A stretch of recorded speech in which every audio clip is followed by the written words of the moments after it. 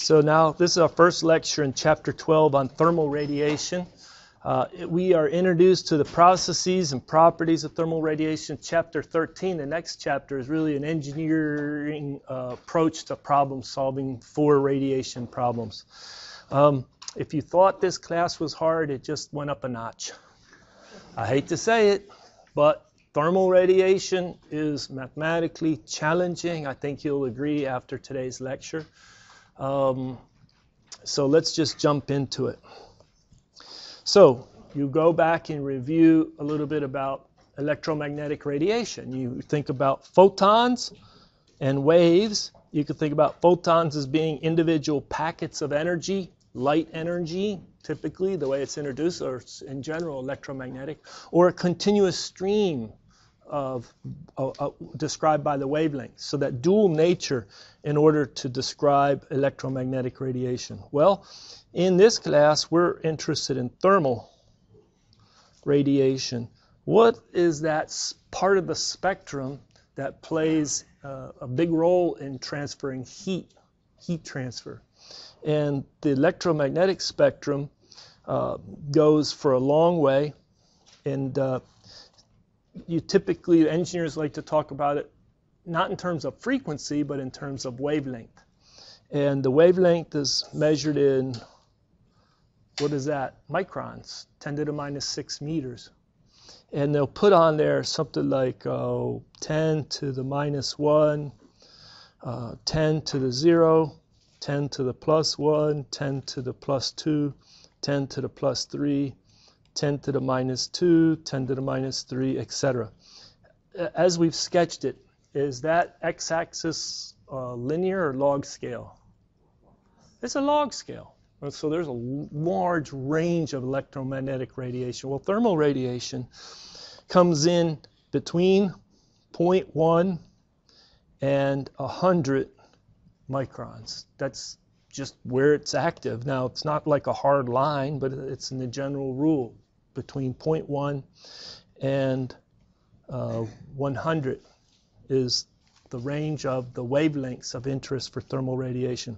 Well, we have radiation, but it's like X-rays or gamma rays, where they're much shorter in wavelength.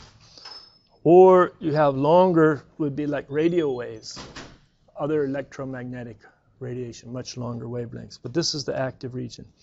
In that active region, there's a region of the visible spectrum. And that visible spectrum is like right in here, visible. And it's visible to what the eye can see. And so the eye can see between a wavelength of about 0.7, point something, 65-ish, depending, down to about 0.4, a little bit lower maybe. So 0.4 to 0.7 microns. And there's a mnemonic, which is a helpful little list of letters that you may have learned before to help put the colors of the spectrum in order. And the way we've written it, it would be Roy, spelled backwards, G, Biv. Roy G. Biv. I like to do a show of hands. Who's heard of Roy G. Biv?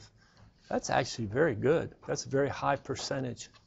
So red, orange, yellow. In the middle is green. And then blue, indigo, violet. And so the red has a longer wavelength, and the violet's a shorter wavelength. What's the relationship between the speed of light, the frequency of the electromagnetic radiation, and the wavelength of the radiation? You recall that the speed of light is equal to lambda times nu. So how many people can remember the magnitude of the speed of light in a vacuum? 2.9998 times 10 to the 8th meters per second, or rounded off 3 times 10 to the 8th meters per second. It's in a vacuum. Does light, when you put it into another material like glass or a gas, does it speed up or slow down? It'll actually slow down a little bit. It's in a vacuum. That's the fastest it gets. All right. And then this is the frequency of inverse Hertz. So the energy associated with that electromagnetic packet or photon can be described as h times c divided by lambda. And this is Planck's constant right here. I forgot to point out here's the speed of light. I guess I put in too many nines, didn't I? It's just 2.998. All right, instead of, I think I put too many nines in when I said it verbally for the speed of light in a vacuum. Okay, so this is Planck's constant. This is the speed of light, and it's proportional to 1 over the wavelength.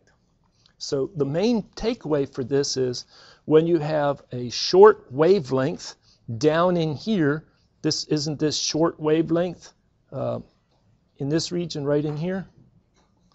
It's short wavelength. And what about the energy content of those photons? High energy. All right, so when you go out and you're in the sun and the photons from the sun are beating down on your skin, do you get burned because of the long wavelength part of the... Nah, it's that short wavelength high energy. So they split this. On this side of the visible is the IR, and on this side is the UV, part of the spectrum. What does the IR stand for? Infrared. Yeah. And they have both the long wavelength infrared as well as the short wavelength infrared. Okay. And as the object gets hotter, you will emit more in the shorter wavelength infrared, and then it can bleed into the visible region. We'll talk about that.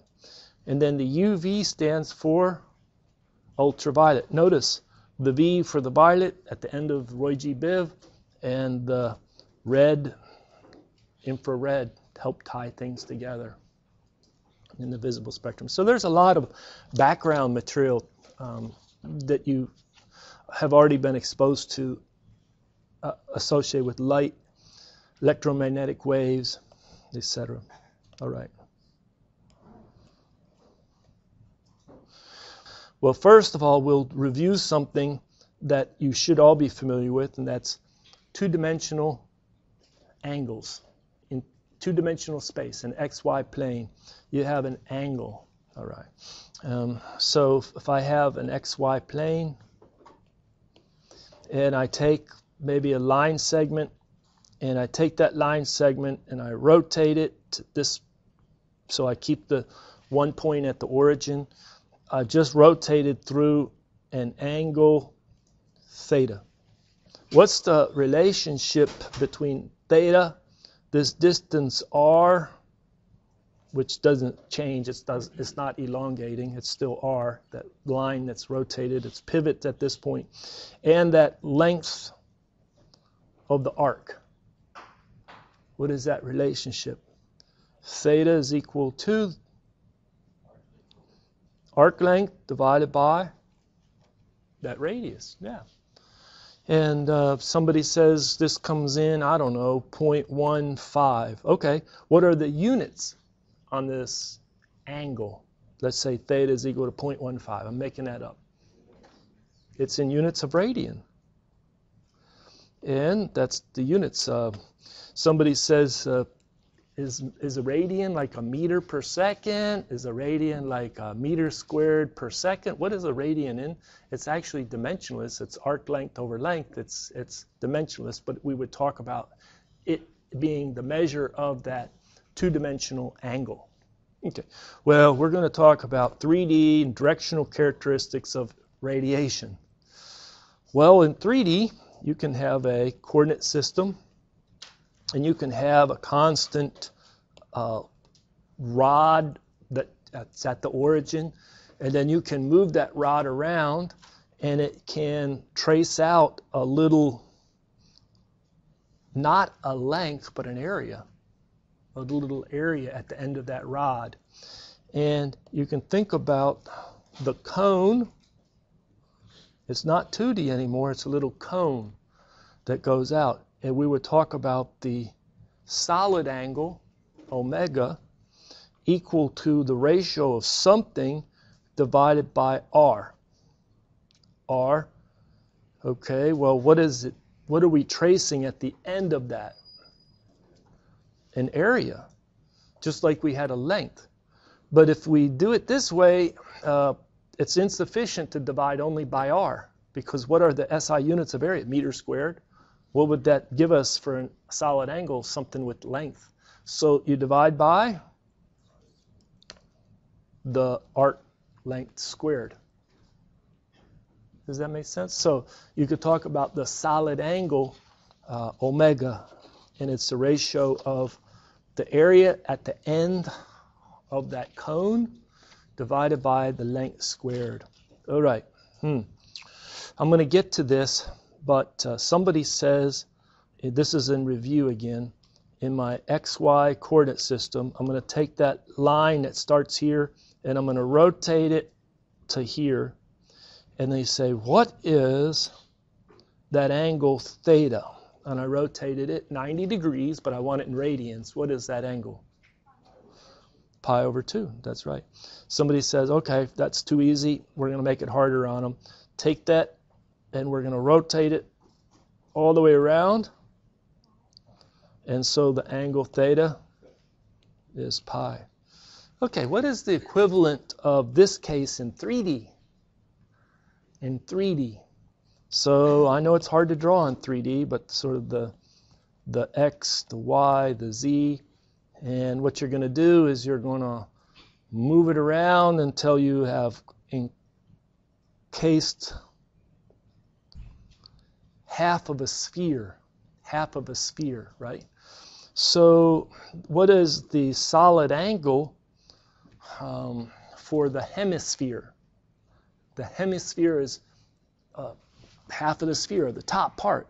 It's like my little area down here is going to be shooting off photons, and they're going to go up somewhere into the hemisphere above it. It could go at this angle or straight up or over this angle. So that's the application that we're getting to. So in 3D, the solid angle for a hemisphere is going to be that area for the hemisphere divided by that distance, a constant r, squared. All right, so this is a memory thing. Is the area 4 pi r squared, or is the area pi r squared, or is the area 4/3 pi r squared, or cubed, sorry, or is the area equal to 4/6 pi r cubed? Two of them have the wrong units because it's r cubed. Somebody looks at this and says, you know what, that's not the area, that's the volume, 4/3 pi r cubed. Isn't that the volume of a whole sphere? And then somebody looks at this, you said 4 divided by 3, and then you multiplied by 2. Oh, you just cut that in half, didn't you? So you just took the volume of a sphere and cut it in half. So this is, I can see what you're trying to do here, but that's wrong, and that both are wrong, right? The third one is the volume of a sphere. The second one's the volume of half of a sphere. Which one of these is right, A or B? Not a clicker question. Who's? Did I mess that up? What do I need right here? A 2? I left off the 2. I didn't intend to leave off the 2, but I did. Okay, sorry about that. So you remember maybe 4 pi r squared is the area, and then I cut it in half for the hemisphere. So if I replace it, what is the solid angle associated with the whole hemisphere, everything above? It would be the 4 pi r squared. Whoops, I did it again. It's a 2 pi r squared, right? Divided by r squared, cancel the r squared. 2 pi is the solid angle associated with sketching out the hemisphere. Just like 1 pi, radian is for the half arc of a circle. This would be in radians, This would be in SRs. I forgot. What is SR again? Steradian. Steradian versus radian. Okay. All right, let's press forward. Let's review a little mathematics. So if I put in here my traditional x, y, z, and my surface is going to be in the xy plane, and I'm interested in photons going into the upper hemisphere, then I probably want to talk about a distance r and an angle phi and an angle theta.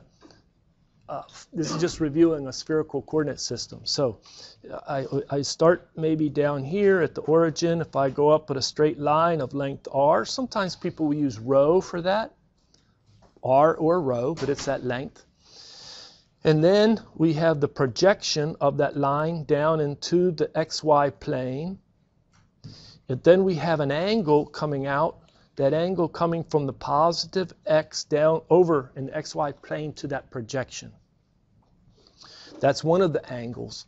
The other is from the z over to that line. That's the other angle. Okay, the way I learned the spherical coordinate systems is that I learned that it was theta and phi.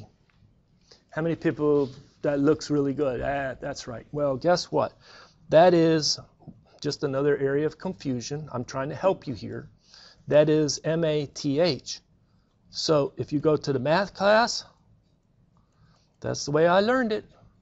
But in this textbook, they switched it, and they use phi for the angle in the xy plane, and they use theta for the angle associated with the z-axis. So this is the heat transfer textbook. This is the heat transfer textbook. Why? Well, because we're going to talk about cosine distributed radiation, where there's really, if you're going to have any preference, it's going to be primarily with the z-axis, not with the theta. It's not with the x-axis in the revolution. So that's why. So, sorry about that. Just another thing to be aware of. So, somebody says, if I take and I don't change r, but I change phi, no, okay, forget it. Let's get rid of this so we're going to know we're not talking about that, and we're not talking about this. So if I change phi and leave r, what a little change in phi, doesn't that make a little arc up here? And what will be the length of that line, that little arc? Not changing theta, just changing phi. And then what we're going to do is we're going to get another arc right here by changing theta. And the product of those two little arcs give me a little dA, a little area. All right.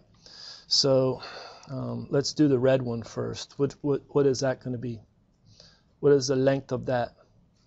Well, let me do this. What is the length of this line right here?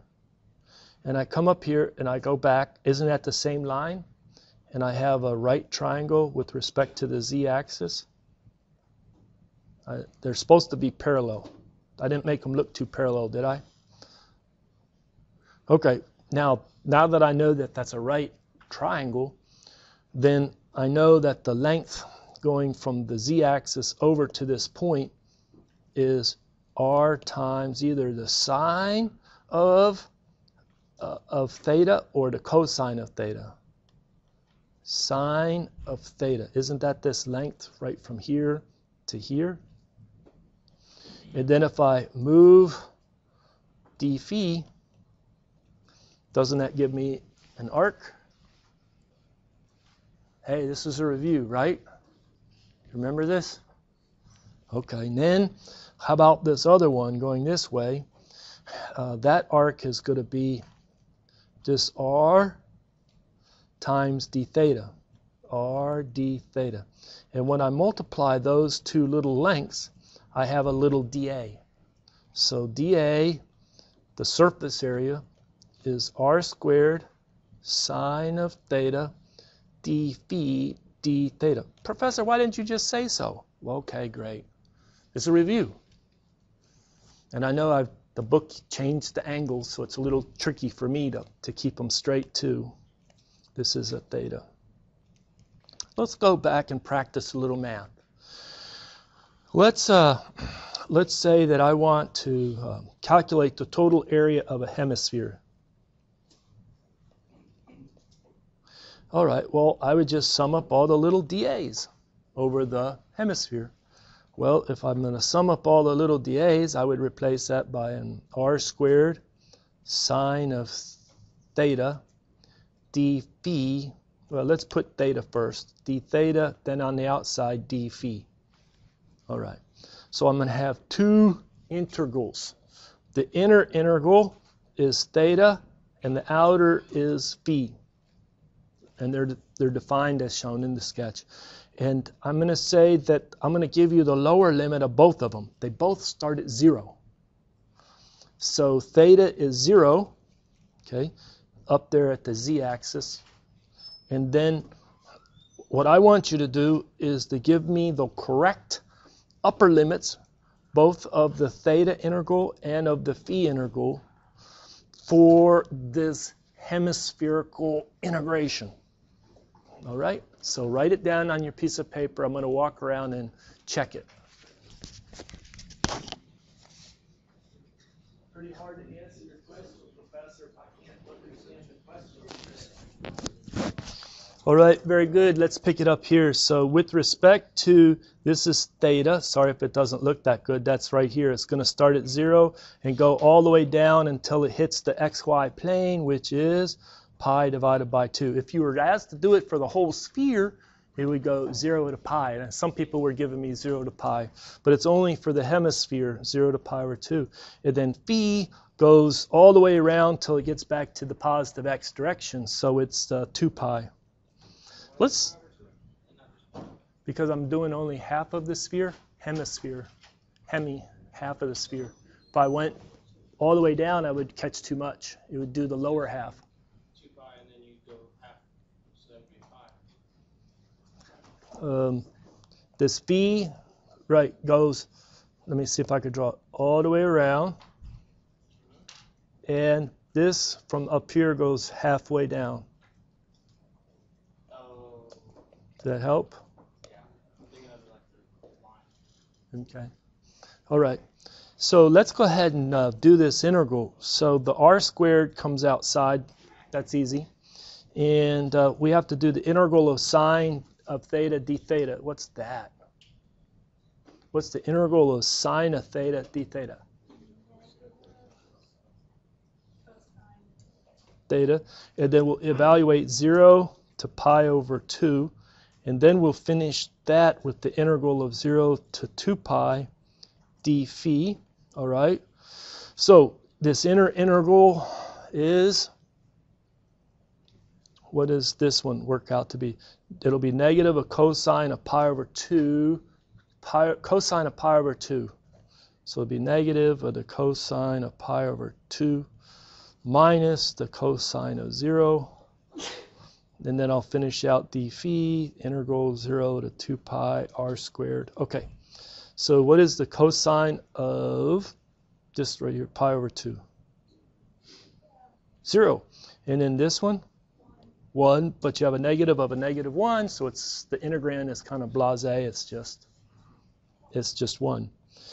And so then we're going to have r squared times 1 times, and then integral from 0 to 2 pi of 1 d phi. That's just 2 pi. Okay. So does that match what we had before? Professor, I thought we had, it's 4 pi r squared. The whole area of the whole sphere. Here we're doing it for the hemisphere. This is half a sphere, so we divide by 2, right? And we get 2 pi r squared. Does this agree? Yeah, 2 pi r squared. Great. We just went in a nice loop and built up our confidence. Very good. Let's continue on. Oh, I don't have clickers today, but how many radians are in a half circle arc?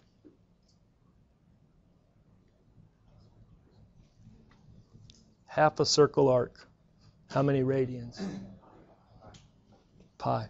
How many steradians in a half a sphere, a hemisphere? 2 pi. Isn't it interesting that pi can be used for radians as well as steradians? For planar angles as well as solid angles. In 2D problems as well as 3D problems. And are dimensionless in all cases. It's the ratio of length to length or area to length squared. All right. Well, we're going to get to something a little more intense mathematically. We're going to introduce the radiation intensity, I. And we're going to use it, talk about emission, the radiation being emitted from a surface, as well as the irradiation impinging on the surface, as well as even the radiosity, which is the net outgoing. But at this point, I'm going to skip, and we're just going to focus on this equation. But you can see the parallelism. You have something times is equal to pi times this I. And that I, with the subscript E for emission, subscript I for irradiation, or E plus R, which is emission plus reflection for this I. But this I stands for radiation intensity. All right, well, before I try to understand this equation and explain what I is, let me see if I can break it down in the hopes of being able to explain I in this equation. I want to first focus on one of the other two terms, either the pi or the E. All right, which one do you think is a little easier to focus on? The pi. All right. What do you think that pi stands for? A magnitude of the solid angle in steradians that just happens to be pi. It's not 2 pi, it's not half pi, it's not 4 pi, it's just pi. But it's a solid angle in measure of steradian. True? Okay. Now, the next one that maybe we can get a handle on. What is this E? Here's a little hint right here in this equation. It's associated with emission. Somebody says, E. I think I learned something like that in the first or second lecture of this class, way back in chapter 1, where they introduced radiation. E stood for, yeah, it's like emissive power. So this would be the emissive power. Okay, give me some typical units, SI units. Watts per meter squared. Somebody says, I think I even know how to calculate that. I think, isn't it related to sigma times t to the fourth from somebody's law? That hyphenated Stefan-Boltzmann law? Yeah, that's what we're talking about. I didn't put a lot of subscripts on this. I want to keep it simple, but yeah, isn't it? And so that's our emission for a black surface and strength. So now we can tackle this one. Well, its name is intensity. And when I have a subscript, it's the emissive intensity. But let's just take a look at the units that it has to be. This is funny. Watts per meter squared per steradian. Now, there's a little something that I may do is I may put a little n on that meter squared. And the book doesn't really do it. If I come over here and I said, what is this meter squared here? You would say, well, how big is your area? And that's the area. It's your watts per meter squared of that area that's coming off, being emitted from that area. Well, why would I put an N on this for the intensity? What could it be? What could that N stand for? That's right. It's normal or projected. Normal or projected surface. So if somebody says, I'm looking from here, I'm looking straight down at my surface, I'm looking straight down at it, it looks like the full area. But if I'm looking from if I'm looking from an angle theta, which is getting close to pi over 2, if I look at that area, the projection of it isn't as big as if I was looking straight down. And so that area gets smaller as the theta gets larger. It's a 1-to-1 if theta is straight 0, straight down. So it's a normal per projected area. All right, let's press forward with that derivation. What are we going to derive? We're going to derive this equation right here. How many pages will it take? Oh, 2 pages. Do you think that the average student will get lost? Absolutely not. Let's move on. Let's just go for it. So I know that I'm trying to follow the derivation in the textbook. They put in not only I sub e, but they also put in I lambda comma e, another subscript. What's that additional subscript for?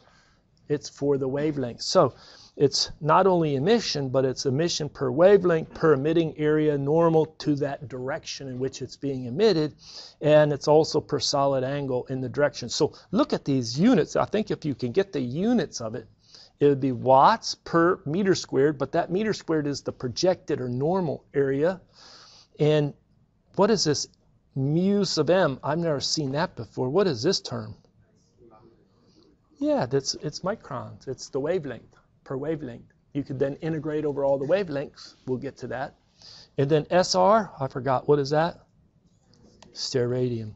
Now, for a diffuse surface, this is our happy surface. This is the surface you want to see. This is the non-complicated surface. This is the easiest surface we can work with. And oh, by the way, most engineering approximations say we're going to only deal with diffuse surfaces. For a diffuse surface, this term, I forgot what it is. The intensity as a emissive intensity, which is a function of the wavelength, okay? So we'll call that like the spectral function of wavelength, emissive intensity, okay? That is not a function of direction. It's not a function of phi or theta. So they'll plot it, and if you look at figure 12.2 in the textbook, they'll show, oh, here is I lambda sub e. This is the normal direction. This would be a 2D representation, theta coming down, but it's not a function of theta. It's just uniform, regardless of theta. Okay, let's continue up here now. So for a small emitting surface, the area that's normal to the direction of emission is going to depend on that angle in which it's being emitted. It's the cosine of that angle. Think of looking back. That size of the area would be dA times the cosine of theta. If theta is equal to 0, cosine of 0 is 1, it's the whole area. But as theta gets closer and closer to pi over 2, it looks like that area diminishes. All right, so let's put that into the equation. So we say this is the amount of energy being emitted per wavelength, which is given by the spectral emissive intensity times that normal area times the solid angle in that area, in that direction. So the reason we have it's the small amount, it's per this area as well as per the solid angle. So this, we can take that area, move it over to the other side, and we're talking about a spectral radiative flux, and we're left with this blue term that I pay particular attention to. It's that cosine of theta term.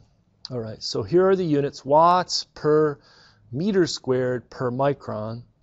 All right, and this is what's coming out. It's like an emissive flux, and notice figure 12.4, they'll plot this, and they'll say, oh, this has a shape that starts with the unity, and then as theta gets larger, it drops off to 0. It's like tucking it in right there. Compare figure 12.2 and figure 12.4. They look very different, but you know what? One is plotting an intensity, and one is plotting the emissive flux.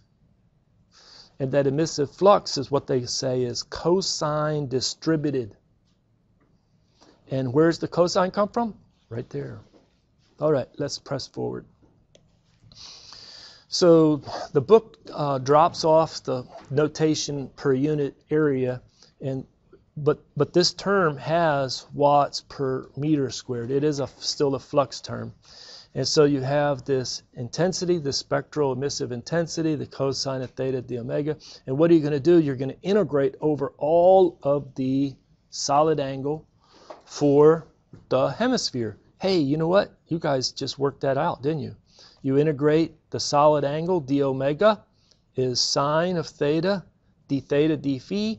Theta is going to go from 0 to pi over 2. Phi is going to go from 0 to 2 pi for the hemisphere. Not bad. Now I just have to remember, not only, I got to do this one. What's the integral of the cosine of theta, sine of theta, d theta? Ooh, I saw some grimaces out there. I looked at your face and you said, ooh. Not so good. Well, anyway, let's do this. If you do this integral right here, it turns out to be negative 1/2 cosine squared of theta. How would you check that this is the right integral? Differentiate it, see if you get back cosine of theta times sine of theta, right? Indicate, apply the limits to that, and you pick up the 1/2, then you integrate with respect to phi, you pick up the 2. Guess what happens, 2 pi, guess what happens to the 2's? They cancel, and you're left with the spectral emissive power is equal to pi steradian times the spectral emissive intensity for a diffuse surface. That's where we wanted to get to. First time you see this, and you kind of skimming through the book at the derivation, you say, the book has a typo, there's a missing 2. Why? Because there's 2 pi steradians in the hemisphere. But it's not a typo, and it is only pi. Does that mean, isn't that pi like steradians? Yep, sure is. So anyway, I leave it there for you. We're going to pick up there and use that even more next time. So for a diffuse surface, the spectral emissive intensity is uniform. It's plotted like this. As well as for a diffuse surface, sometimes they'll plot it like this. You look, oh, these look very different. Well, what are we plotting? We're plotting the spectral emissive flux, and they'll say it's cosine distributed. So either we're plotting I, or we're plotting I times the cosine of theta, which is E. They have so similar of units. They have watts per meter squared, micron, steradian. It's just that one of the area is normal to the direction for the areas. Well, now we're going to shift a little bit, and we're going to come back, and we're going to make use of that equation, but not in this lecture. We'll make use of it when we get to view factors. But we'll talk a little bit about a perfect thermal emitter, as well as if it's a perfect thermal emitter, it's also a perfect absorber, and that's black body. So things that are black, a lot of times when we get more familiar with the terms, its emissivity approaches 1. It emits with the Stefan-Boltzmann law, not a fraction of the Stefan-Boltzmann law. Remember we had a modified Stefan-Boltzmann law? Okay. So it absorbs all the incident radiation regardless of wavelength and direction. It emits the maximum thermal radiation regardless of the wavelength or direction. And it's a diffuse emitter, so that intensity is uniform, and it's cosine distributed on the intensity, or the radiation. The radiative emissive flux is cosine distributed. All right, well, now we move into something that makes the previous math look easy, child's play. Now we're going to move into a little more challenging area. Well, somebody named Planck a long time ago worked out a very simple packaged equation that describes the actual emission for a black body as a function of the wavelength at the given temperature of the black body. They knew that as the temperature of the surface went up, it was a much stronger emitter. You can go back and you can just say the EB is equal to sigma T to the fourth. As T goes up, that power of 4 really kicks in, and it's putting out a lot of watts per unit area. Well, this equation right here is Planck's equation or Planck's distribution, and it's plotted over here on this axis. So let's take a look at this plot. What we have on the x-axis is wavelength. Look at the units on the wavelength, micron. What is the minimum x-axis plotted? 0.1. What is the maximum? 100. What did he just say about the range of thermal radiation? 0.1 to 100 micron. Okay, so this is the range of thermal radiation. Look at, is this plotted on a linear scale or a log scale for the x-axis? It's log. It's log, so it's kind of squished over, right? It's zoomed in on the left and a bunch is squished in on the right. Because between this one, which is 60 and 100, that's not a much distance, but 0.1 and 0.2, there's a lot of distance in the x. Okay, so that's the x-axis. What's on the y-axis? This is my spectral emissive power, and E lambda B. Hey, that's what this is. I'm plotting that equation. That's what the book is doing. And it has units of watts per meter squared per micron. Okay, let's take a look. What's the minimum value on the y-axis? 10 to the minus 4. That's pretty small. What's the maximum value? 10 to the plus 9. It's a log scale. How much variation is there on the y-axis? This is one of those cases where the word huge really does come into play. It is phenomenal. It is a huge variation from really, really small to really, really large. Okay? You look in all your other engineering textbooks. Go look in your solids book. Go look in your fluids book. Go look in all the other books and say, can I find something that has a change on one axis of 13 orders of magnitude? 13. You probably can't find it. It's quite a large range. All right, now that we have our axes put in this perspective, what did they do? They picked a particular temperature. They picked a T. That's the only place this comes into this equation. And they plotted as a function of lambda, that curve. And so if they picked a value of 300, what does the curve look like? Isn't it like this? Okay, what's significant about 300 Kelvin? Room temperature. Did you know that every surface is emitting some photons?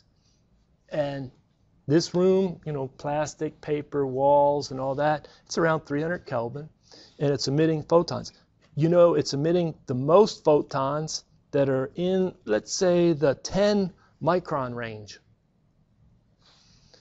And because this is a log scale, what I can do is I can drop an order of magnitude, come across and cut, and from here to here is primarily all the thermal radiation for a 300 Kelvin surface. It's between about 4 microns and 40 microns. That's the vast majority of the thermal radiation happening in this room. That's the range. Okay? Somebody says there's a really hot kitchen stove, and the little coil on the kitchen stove has been left on, no pots on there, and it's gotten red hot, right? You don't want to touch it. It's red hot. I know when you were little, you were really enthralled. You saw that in the kitchen. You just, oh, that's so cool. Let me go up there and touch it. And your mom slapped your hand, or your dad or somebody yanked you away from the stove. Yeah, because I remember trying to go up and touch that red hot stove. What is that? It's so cool. Anyway, so if you get something really hot, let's say you're up at this temperature, 2000 Kelvin, just to grab one. it's starting to push photons into the visible region, enough that you can actually see it with your eyes. And it's going to, remember Roy G. Biv, it's going to glow red first, because that's predominantly the photons that are coming out, that 0.7-ish micron photons. Now at 2000, it's putting out still a lot in the IR, infrared, short wavelength infrared. And so I would say it's primarily putting out at around, I don't know, 1 point something micron. Drop down, order magnitude, cut across, and it's putting out maybe right in the middle of the visible spectrum, 0.5, 0.6 micron, out to maybe 6 micron, if surface is at 3,000 or 2,000 Kelvin. Now they put one, what's the maximum temperature they plot up here? Well, they plot something that's 5,800 Kelvin. Why'd they pick that? Solar radiation. That's kind of the surface temperature of the sun. And the photons are being pumped out at that surface temperature, effective surface temperature of the sun. And you can tell where is the peak. Right in the middle of the visible spectrum. It's a little south or close to green. Right in the middle. Roy G. Biv, green right in the middle. And it pretty well covered it. Now, I know we're not supposed to look at the sun, but if you tell the light from the sun, is it red or is it white? It's white. It does. So you go, Roy G. Biv, where was the W in that one? Roy, red, orange, yellow. Well, white is basically a broad spectrum of uniform intensity wavelengths.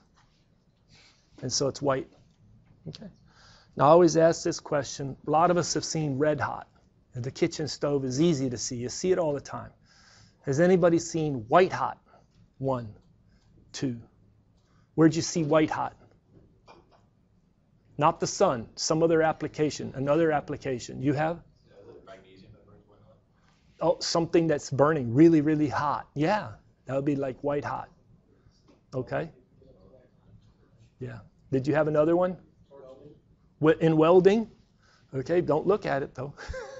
Through a mask or something, right? Yeah, pretty hot.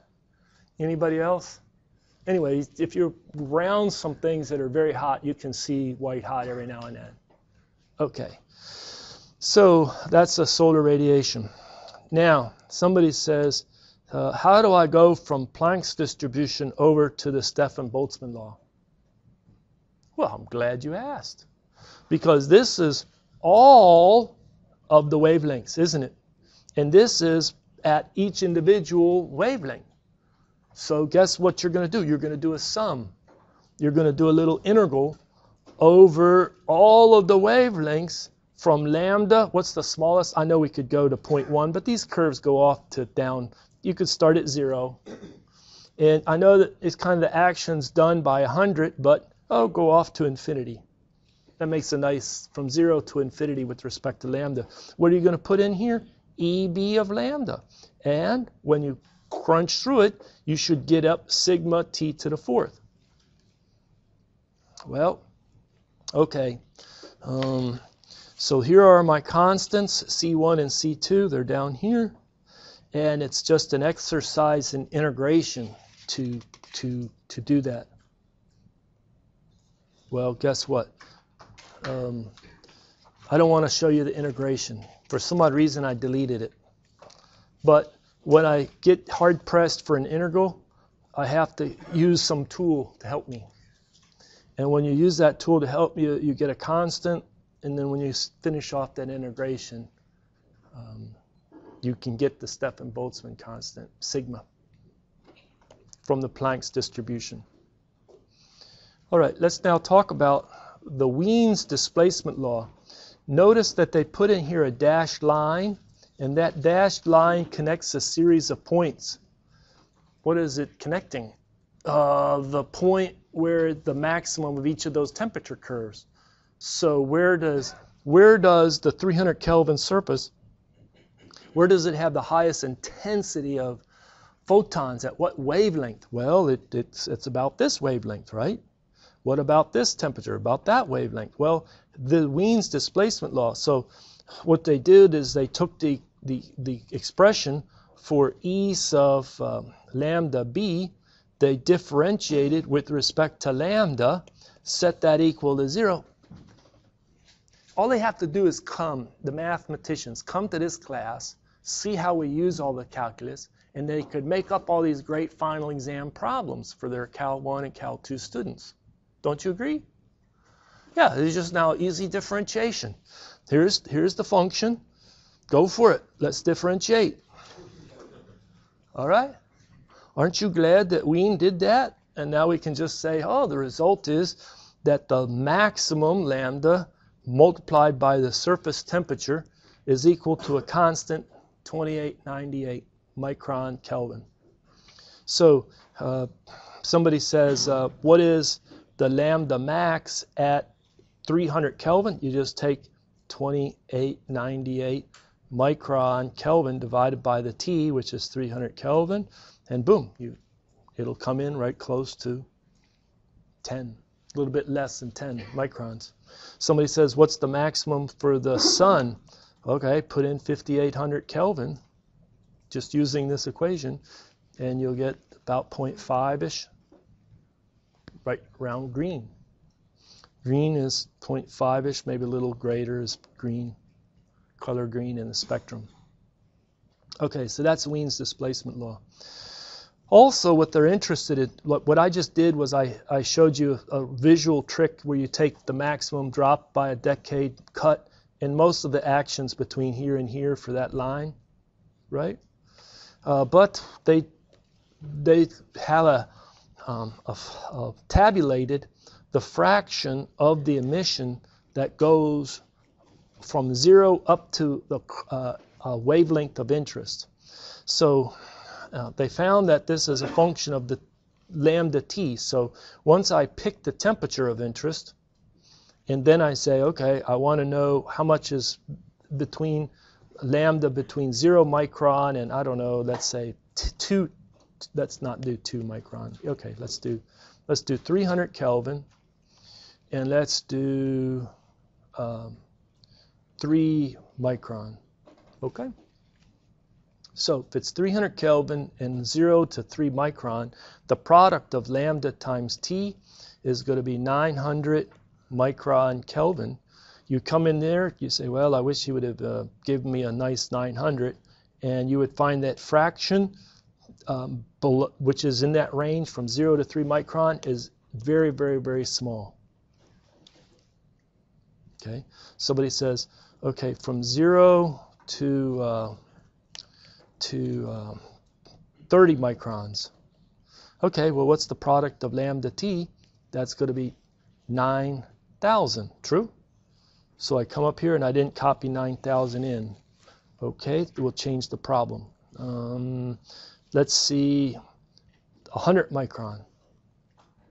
What is 100 times 300 Kelvin? 30000. 30,000? Hey, that one's in. 0.99534. Essentially everything. What did you say F was? It's a fraction. It's the fraction. You integrate from 0 to lambda of the EB lambda D lambda, and you divide it by, to get the fraction, sigma T to the 4th, the total emission. All right? Anyway, you can do band emission with that. And I covered all that. The last topic I want to get into, then we'll stop for today, is the discussion of what happens to surfaces. If they're black, everything that impinges on it's absorbed. But if it's a real surface, it's not always absorbed. It can be transmitted. It can be absorbed. I'll show it like that. It can be reflected. And so the 100% of what incoming has to be accounted for. And so if it's reflected, you have rho is reflectivity, and that's some percentage of the incoming that's reflected. If it's absorbed, that's the absorptivity, and or it could be transmitted, that's the transmissivity. So the sum of these three properties of a surface must be 100%. So it's simple. What rho is what is the reflected divided by the total incident. Likewise for the absorptivity and the transmissivity. If a surface is opaque, all right, what does that mean if you have an opaque surface? Expand your vocabulary here. Cannot see through it. So if you can't see through it, you think the photons are going through it? No. So which one of these are zero for an opaque surface? The reflectivity, the absorptivity, or the transmissivity? Transmissivity. So a lot of surfaces, it's not transparent. I look around this room. There's a lot of non-transparent surfaces, right? And so it's often that one is equal to reflectivity plus absorptivity. So the reflectivity is 1 minus absorptivity. You just tell me what the absorptivity is, and I'll tell you what the reflectivity is for opaque surfaces, vast majority. Well, there's a lot more to get to, but for today we're going to go ahead and stop, and then next time we'll pick up with Kirchhoff's law, gray surfaces.